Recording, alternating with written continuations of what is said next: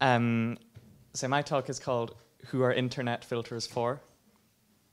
And it came out of a controversy on the internet a few months ago when somebody discovered a website called Kiddle. You may remember Kiddle. There was a lot of people talking about it. And Kiddle is a search engine for children. And in their FAQ, they say this: since Kiddle results are either handpicked and checked by our editors or filtered by Google Safe Search, you know you get kid-oriented results without any explicit content. In case some bad words are present in a search query, our guard robot will block the search. If you wish to request additional keyboard blocking, and so on and so on. Now, the problem with this is that bad words, by Kiddle's definition, included transgender, bisexual, child abuse. So imagine a young person who's questioning their gender identity, for example, and they try to find some information about it, using Kiddle only to be reprimanded for using a bad word with this mean-looking robot. So on the LGBT-related sort of terms, there was some pushback, and Kiddle changed their message to this rather defensive one. You have entered an LGBT-related search query. Please realize that while Kiddle has nothing against the LGBT community, it's hard to guarantee the safety of all the search results for such queries. We recommend you talk to a parent about such topics. So, as I'm sure a lot of us know, if you are a young LGBT person, trying to talk to a parent about such topics can go poorly. In some cases, it can be like straight up dangerous. And it's even worse when you think about somebody that might be trying to search for what is child abuse. Now, I want to say here that Kiddle have since improved, and a recent search for bisexual and a recent search for transgender included actual search results, and they mostly seemed to be like aimed at bisexual or transgender parents coming out to their children, but there were results, so they're getting somewhere.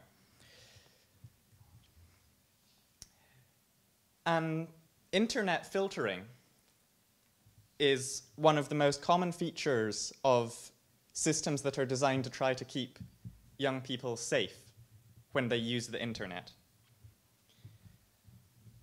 Software that prevents the user of a computer from accessing certain websites. And Kiddle is not an internet filter, but it has many of the same goals of sort of hiding certain parts of the internet from you. So, you know, it's a similar sort of area. And internet filters, as well as websites like Kiddle and so on, are used when someone who is responsible for young people wants to protect them from people or content on the internet they don't think is suitable for them. But even with good intentions and with the best interests of children in mind, in my opinion, internet filtering and similar software does more harm than good. My secondary school had 2 levels, or I guess it probably still has, 2 levels of internet filtering. It had an internet filter that applied to students and an internet filter that applied to teachers. So there were sometimes things that teachers wanted to use to teach lessons that they couldn't access and had to come up with different lessons or kind of improvise on the spot when they hadn't tested that it didn't work, or try and bring it in from home somehow. And so they couldn't deliver the lesson they wanted to because of assumptions made by the people who made this software or the people who set it up that turned out not to be correct. But it was even worse when something was blocked on the student filter, but not the teacher one. An example of this is that YouTube was blocked. And YouTube has a lot of educational content on it. A lot of teachers like to use YouTube content. And this meant that if a teacher wanted students to be able to go off and sort of find content on their own, and they came across a YouTube video, the teacher had to log into the computer and basically give the students access to their account. And that's not good. Because if a student turned out to be malicious, they could impersonate the teacher. They could access personal information about other students. And this could lead to pretty serious legal consequences for everybody involved.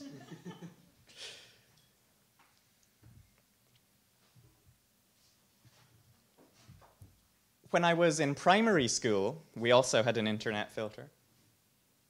I remember a friend of mine had just broken some regional sporting record for his age range.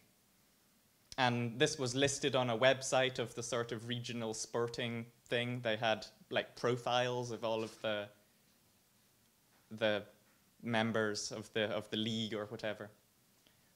And he wanted to show us his time on this website and show it to his friends and to the teacher. But when he filled in the form on the website to like narrow down the profiles and find his own, the filter stopped him going any further because suddenly the URL had this in it. So the URL said sex equals M, and because the URL contained the word sex, it was automatically blocked. And my friend was left embarrassed in front of his friends and the teacher when he was warned by the message from the internet filtering software against accessing pornographic or obscene content. This problem is quite prevalent in internet filtering. It's called the Scunthorpe problem because of a term inside the word Scunthorpe. And in several occasions, since the internet became mainstream, residents of Scunthorpe, which is a town, I think, in England, have been prevented from doing various things online, like finding information about local events or signing up for an AOL account.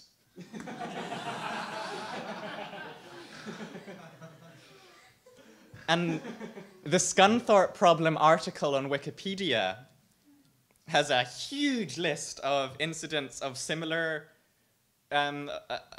problem where people have been banned from doing certain things because of either the name of where they live or because of their own name.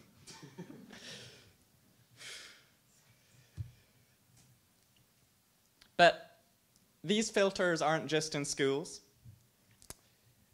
Home computer internet filtering software has been around for a while, and it hasn't been particularly widespread or effective, especially as sort of more mobile devices have been coming into the home. They're seen as maybe more personal, and it's sort of generally harder to install filtering software on them as well. But recently, there have been moves to go way beyond that and to make the internet filtered by default. In the UK, all of the large home and mobile broadband service providers now have on by default internet filtering. And they have done for a couple of years. This was encouraged by Prime Minister David Cameron, who spun it as a way to stop young people having easy access to online pornography. But shortly after these filters were introduced, they were found to block sex and relationships education, as well as support for victims of suicide, domestic abuse, discrimination, rape, addiction, and all sorts of other things that people might need support with. Only adults can remove the filters. Age validation is often performed by making a charge against a credit card. Now, this excludes adults who are unable or unwilling to have a credit card for whatever reason. But it also potentially completely removes access to important resources from young people who have any parents but the ones who you're able to approach and say, "Hey, Mum, can you turn off the porn filter on my phone for me, please? They need to charge your credit card."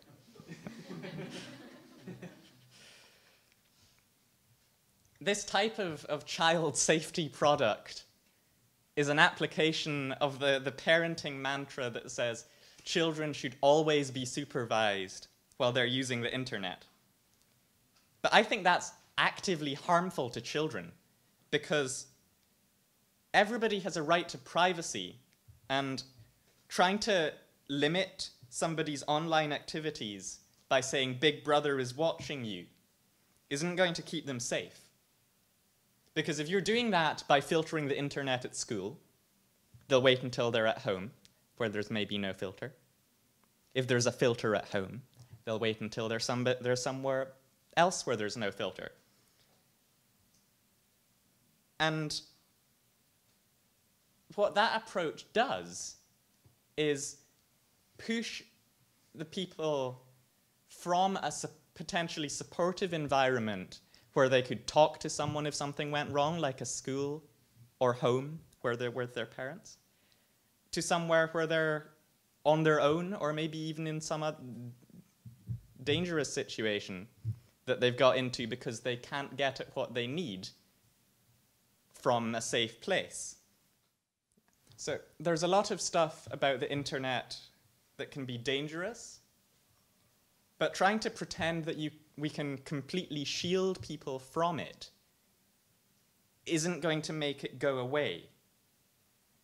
And it means that when somebody eventually does see something you don't want them to see through the shield, they're not going to know how to handle it.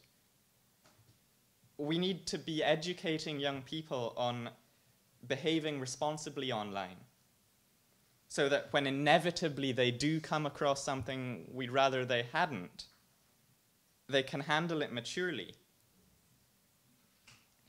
The relationship that exists between young people and their guardians has to be built on trust. And when you force a child to use an annoying, invasive internet filter, that's a clear indication that you don't trust them. And so why should they trust you when something goes wrong and they want to come and talk to someone about it and help them put it right again? So that's me.